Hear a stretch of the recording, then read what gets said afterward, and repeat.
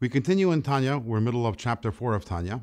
Yesterday, we introduced the garments of the soul. The garments are the expressions of the soul, which are thought, speech, and action.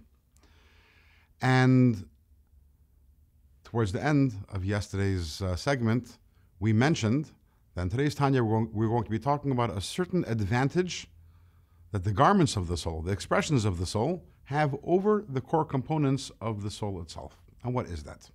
So to introduce that, let's talk for a second about a famous saying, is the thought that counts. Is that really true? Is it really the thought that counts? Or is the main thing what a person does? So let's use an example. So let's say you have one day, there's a woman, she decides that she wants to really treat her husband well, and she makes a delicious 4-course dinner for her husband. Husband comes home from work, sits down for the meal, delicious meal. It's also set with the finest china. And when the meal is finished, husband turns to the wife and says, you know, that was a good meal, but the meat was missing some salt. So, you know, it didn't really count. You could try again another day, though. Now, obviously, this guy is an idiot. And why? Because it is the thought that matters. At the end of the day, the whole supper, the whole dinner, was an expression of the love. It's the love that matters. And the greatness and the importance of the action is only in as much as it is a way of expressing the feelings and the relationship. So it's the thought that matters. And that's why, in terms of our relationship with God, there are many people who are confused about this. And they say, why is Yiddishkeit, why is Judaism so obsessed with the deed? Isn't it the thought that matters? You know, I have a relationship with God in my heart. I love Him. I respect Him. And whichever way it expresses itself is not so important, because the expressions, the thought, speech, and action are not as important as the actual relationship itself at the very core.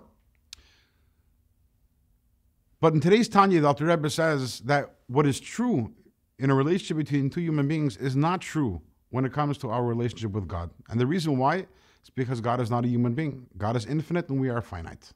And the notion that we can have a relationship with Him on our terms, oh, I'll just have a feeling for God and automatically there's a relationship that's generated, is actually a ridiculous idea. That's as ridiculous as a bacteria one day waking up and deciding it wants a relationship with you and saying, oh, if I just love that person enough, they're going to love me back. It's a bacteria. Now, think about it. A bacteria is a simple organism. You're a more complicated, a more complex organism. But you're both organisms. We're finite. God is infinite. How do we have a relationship with Him? And the only way that we have a relationship with Him is because, incredibly, because of God's love for us, He actually condensed Himself into the Torah, into the mitzvahs.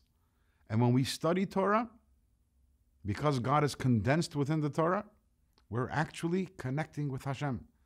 And because God's will is condensed in the mitzvahs, when we do a mitzvah, we are connecting to Hashem, because these are the tools that God gave us to connect to Him. So what we have here is very interesting, is that in an ordinary relationship, the relationship starts within. It starts in the mind and in the heart and expresses itself in actions. In a relationship with God, it's the other way around. The relationship is created in the actions, in the Torah that we study, in the mitzvahs that we learn. And then our insights, in other words, our intellect, our emotions take part in that relationship when they are infused in the action. When our action is filled with emotions, when our action is filled with our understandings, then the core components of our soul is also connected to God. But ultimately, our relationship with God it requires the garments, it requires the expressions of the soul, which is why the levushim, the garments, they have a certain advantage in terms of our connection with God, which the core components of the soul themselves do not have.